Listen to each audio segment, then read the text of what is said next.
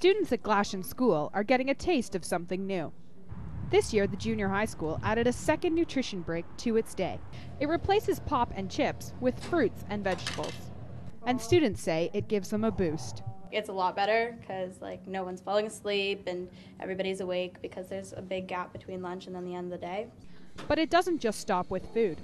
Students are encouraged to drink healthy too. If I see or any of the staff see that the students have purchased those energy drinks that are highly caffeinated, we confiscate those and tell the students never to bring one again. Ottawa Public Health says this type of program is needed. It's important to show students it's not just for getting them the habits and having good lifetime skills that they would have for a long time, but it's part of the education that students receive. Glashan's new nutrition break is part of a broader healthy living program. Another goal? Getting kids active. The Ontario curriculum says that students must have 20 minutes of physical activity at school every day.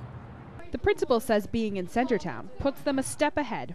Because we work downtown and the students attend this school, we walk wherever we need to go as long as it's within a half-hour walk. Students say it's a good experience. I've learned that if you eat healthier food, you'll have a better lifestyle and that you'll be more active and you'll risk from having diseases. The Public Health Agency of Canada says obesity rates among youth and children have tripled over the past 25 years. It's alarming statistics like these that are forcing schools like Glashan to get kids hooked on healthy living. Jillian, CJTV News, Ottawa.